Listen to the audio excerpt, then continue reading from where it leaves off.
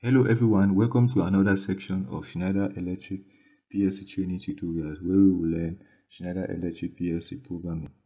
So in this video, we will learn the programming languages used for programming PLC as well as the criteria for choosing a PLC.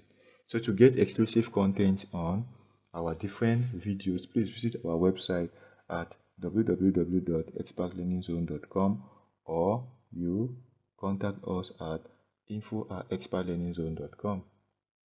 So to begin, we are going to study the different softwares that we can use to program some of the popular PLC brands out there. So we have the Siemens TIA Portal and the Semantic Step 7. So these are the softwares that are used to program the Siemens brands of PLC. For example, we have the Siemens 200, the Siemens 300, the Siemens 400, the Siemens 500 up to the Siemens 1500. So these two integrated environments are the environment that are used to program the Siemens PLC, but TIA Portal has been found to be the most widely used. The next one that we are going to look at is the Allen Bradley PLCs. So with the Allen Bradley PLC, we can program them with the RS Logix 500, Micrologix, RS Logix 5000, RS Links. So these are the environments that we can use to program Allen Bradley brands of PLC. And this environment, we choose them based on the processor that we are programming. Like for example, we have the compact Logix, the control Logix, which we can program using the RS Logix 5000. And we have a PLC like the PLC 5, like the SLC 500, which we can program using the RS Logix 500. Next, we'll now move to the Schneider brands of PLC. So with the Schneider brands of PLC, we can program them using the Unity Pro or the Control Expert.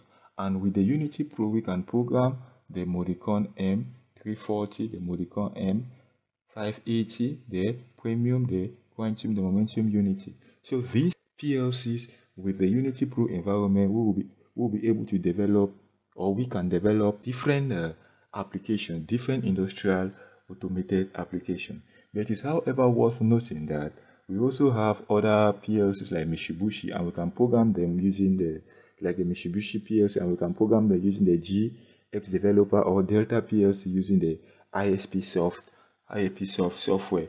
But we should also understand that Siemens, Allen Bradley, Schneider, Mitsubishi, Delta have been found to be considered as some of the giants in the business of industrial automation.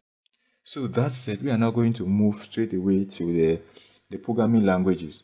So in the IEC 61131-3 standard, there are 5 programming languages that we can use to program a PLC. The first and the oldest has been the ladder diagram. And the ladder diagram originated from our electromechanical relay diagram. So you can clearly see that this is an example ladder logic, and it follows the pattern of our normal relay diagram. So when we will get into the programming aspect of these tutorials, we are going to see how we can program in a software environment using ladder logic. The next is the instruction list, and with the instruction list, it is similar to the assembly.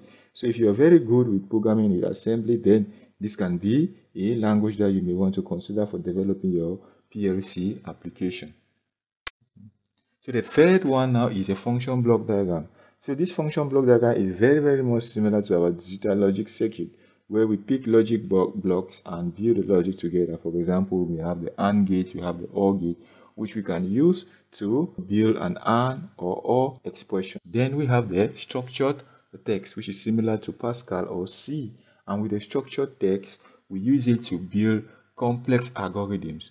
Okay, we use it to build complex industrial automation systems, and we use it in a scenario whereby using ladder logic or function block diagram become very much complicated to implement. And finally, we have the sequential function chart, also called the graph set, and we use this paradigm to implement automated systems that function based on predefined steps. Okay, steps that are sequential. Okay, like for example, a street light system become very much easy to implement with a sequential function chart. Okay, with this in mind, we are now going to see what are some of those criteria that will enable you to choose a particular PLC. First, we'll look at the input-output capacity. So it is important to note that the number of input-output variables which the PLC can process must be greater than or equals to the number of input-output variables of the system. The next will be the processor. So depending on the processor or depending on the application, you want to choose a particular processor. And some of the factors that will influence your decision on choosing a particular processor may include the size of the memory, the speed of information processing, and other special functions. Okay, like for example, in the Siemens brands of PLC, the 200 series doesn't have the same processing capability as the 1200 or the 1500 series. Okay, the next or the third criteria that we will look at is the communication with other equipment. So now, based on the capacity of the PLC to communicate with other equipment like the HMI, like PLC, like supervisory system, like feedback control system, you want to choose a particular PLC based on those features or based on those characteristics, and depending on the application that you are building. And the fourth that we are going to look at is the networking capability, the networking in the TCP/IP.